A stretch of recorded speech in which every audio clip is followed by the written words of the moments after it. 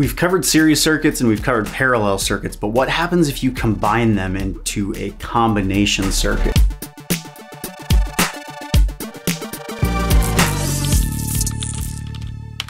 So with combination rules, really the simplest thing is you want to take all the parallel stuff and combine it into one number.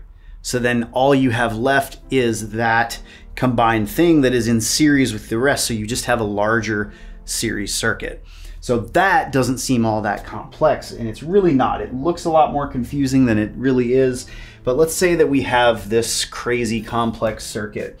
I've labeled each one of the points where they go together as a node. So N1 is this point, N2, N3, N4, N5, N6, and 7, and 8. There's different ways you could do this. You could call this N5 and this N6 and N7 if you want to get like really specific with it. But the point at which something meets up and there's like a junction is usually a node. So I'm just using that for like understanding where we're at in a circuit and the complexity with it.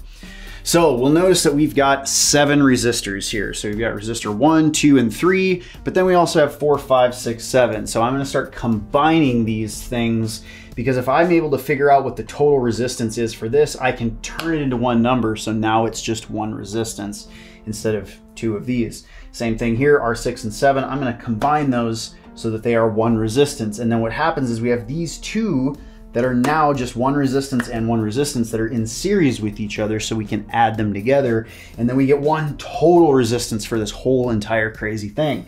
Then we just have these 2 that are in parallel with each other because now this whole craziness is one number and we have another number, and we smash those again together to create one total number for this whole side of the thing. So then all we have left is a series circuit. We've got this one, this combined craziness into one, and we've got this one, and then we can sit and figure out what everything is as a series circuit, and the numbers are a lot prettier. So let's get into the examples. Say we've got some, all of these are labeled. So we've got 1 ohm, 2 ohm, 3 ohm, all of that stuff. Let's go into it. With voltage, the reason why combining everything works is because with voltage, we have the source voltage, we have constant voltage, and then we have dropped voltage, right? Constant voltage in the case of a parallel circuit, but we have dropped voltage in the case of series circuits. So we can't just like equate all of those things, we have to reduce. So the best way to deal with figuring out voltage is to solve parallel, then solve series. Current, same thing. We have series, which is a constant amount of voltage, and then in parallel circuits we have voltage that's proportional to the resistance on any given branch. So there's 2 different things. We can't just like cram those together. We got to solve for one, reduce it so that we can solve for the other. So the same solution, we're solving parallel, then we're solving series. Resistance, we have the series resistance, which is just the sum of the total resistances, but then we've also got the parallel circuit where we have the inverse sum of inverses, so we can't cram those together. So again, solve parallel, reduce it, solve the series. And then power doesn't really matter. Each resistor is going to have a certain amount of power that it produces, but with voltage being dropped in a series circuit and not being dropped in a parallel circuit, the amount of wattage coming off of each thing can't just be figured out and crammed together. We have to figure out the voltage drops and what that portion of voltage is going to have an effect on that one resistor in the series circuit. And then the parallel circuit, it's just going to be the actual power that's applied, because voltage doesn't change at all in a parallel circuit. Voltage is constant on each one of the branches. So again, dealing with the parallel, then we're going to deal with the series. That's just the easiest way to go about this for every single one of these things. So the first thing that I do is I'm going to take this circuit that we drew and I'm going to try to deal with these things. So I'm going to combine both of those, and since it's 2 resistors, I'm not going to do the inverse sum of inverses, the 1 over jazz. I'm just going to do product over sum method. 2 resistors, we've got R4 and R5. We multiply them together, so we've got 4 times 3, which is 12. Then we're going to add on the bottom over the sum, R4 and R5, so we got 4 plus 3, which is 7. 12 divided by 7 is 1.7. So now this crazy block is just a simple 1.7 ohm resistor. Do the same thing down here, R6 and R7, we multiply them over the sum. So we've got 3 times 2 is 6 over 3 plus 2, which is 5. 6 divided by 5 is 1.2. So boom, that whole thing smashes together as a 1.2 ohm resistor. Then we've got 1.7 plus 1.2 because now it's just a simple series circuit.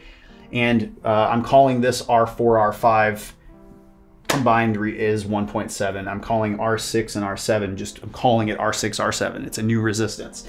And that's 1.2. So we just add to get our total resistance for this whole branch, and 1.7 plus 1.2 is 2.9. So now this branch is a 2.9 ohm resistor that's in parallel with this.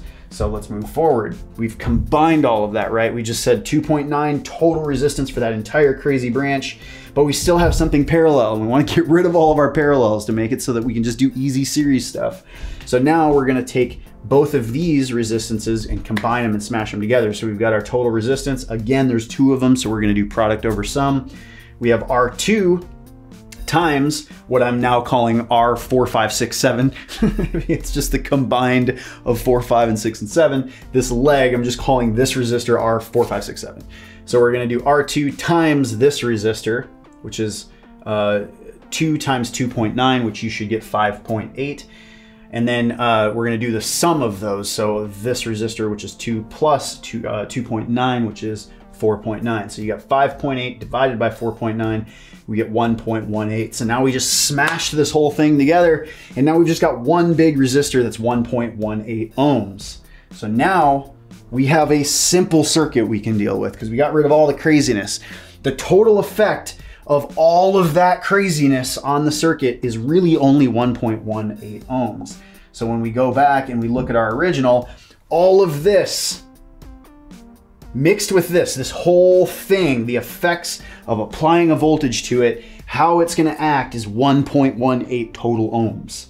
Now we just have this simple series circuit to deal with. So start out, we're going to do our total resistance because we want to know what the total resistance of this is so that we can start messing with other numbers. So if we take our total resistance of a series circuit, it's just the sum of all the other resistances.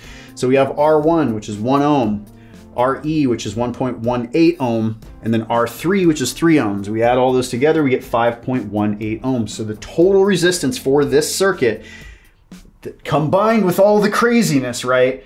The total, when we apply 100 volts across this crazy circuit, is going to be 5.18 ohms. Then now we can figure out our current because we know what the total resistance is. So current is going to be the voltage divided by the total resistance of that circuit. We have 100 volts that we're applying, and then we have 5.18 ohms. So 19.3 amps is going to flow through this whole thing.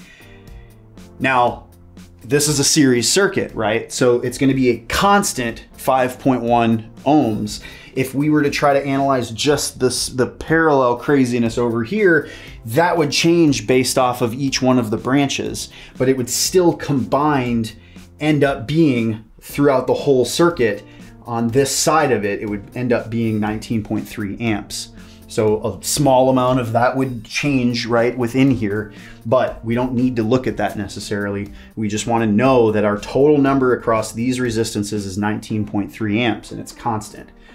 So the next thing we can do then is we can evaluate the voltage drop across each one of these. So this will have a voltage drop, even though this was all a parallel circuit, it's going to act like a single resistor. So although the 100 volts is constant in a parallel circuit, there's not going to be voltage drops. It's the 100 volts applied to each thing. We've combined all of this and it's going to act like a series 1.18 ohm resistor. So there is going to be a voltage drop after all of these crazy things happen, and that voltage drop we can calculate.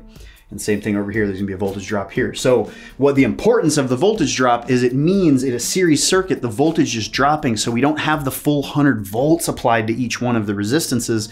We've got smaller dropped voltages. So the amount of power coming off or converting or being consumed or changing from electrical energy to heat or to light is not going to be as much. We can't just apply 100 volts across resistance 1 and get a power number for that, because voltage is dropping for each one of these loads. So we only have a little bit of voltage for each one of these. And that's important because it's not that way in parallel circuits. In parallel, you have full voltage, so you have full power at each one of the resistances. So if we want to figure out the voltage drop for E1, E1 I'm associating with R1, we would just take the current 19.3 amps times that resistance, which is 1 ohm. 19.3 times 1 is 19.3 volts. So we're gonna have 19.3 volts to work with for this resistance to figure out how much heat's gonna come off of that. Voltage 2, same thing, you take 19.3 amps times 1.18 ohms, and there's a 22.8 volt drop across this resistance. And then number 3, we've got our 19.3 amps of current times our 3 ohms of resistance, and we get 57.9 volt drop across this load.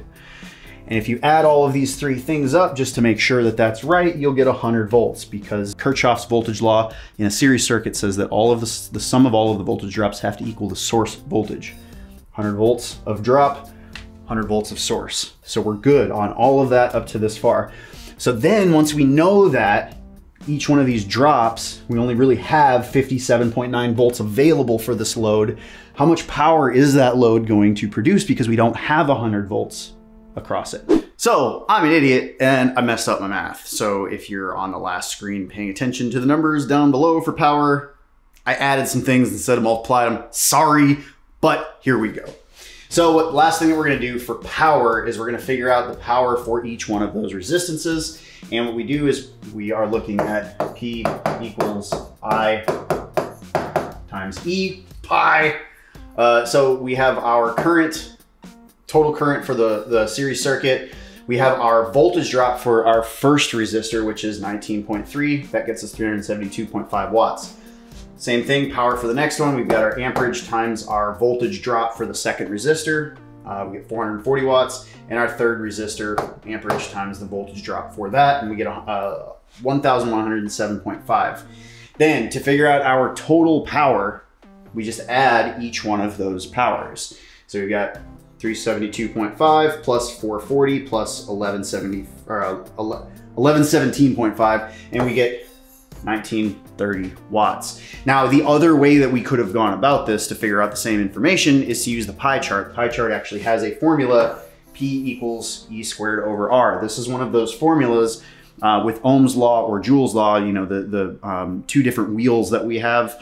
You never are figuring out power and resistance in the same thing. You know, Ohm's law is voltage, amperage, and resistance. There is no power in that formula. So there are certain formulas within the power wheel that actually combine resistance and power in the same formula, and this is one of them. So if we have a known voltage, which we do, 100 volts, we just take 100 volts squared over the total resistance that we had just figured out, 5.18 ohms, divide those out and you get 1930.5. It's a slight difference, but I also rounded with some of these numbers, so it's a lot closer in reality, but a little bit easier way to figure that out. So we know our total wattage for the entire circuit based on the voltage drops for each one of these resistances, and the total resistance and the current that we've put together is 1930 or 1930.5 watts. So that's pretty much it. Hope you guys learned something. Let me know if you have any comments or questions below. If you haven't watched the series video or the parallel video, I definitely recommend you go watch those first. If you were suffering through this and none of this made sense, go watch the series video first, watch the parallel video second, and then come back and watch this. And I think things will make a lot more sense. Love you, crazy people, and I'll see you in the next one.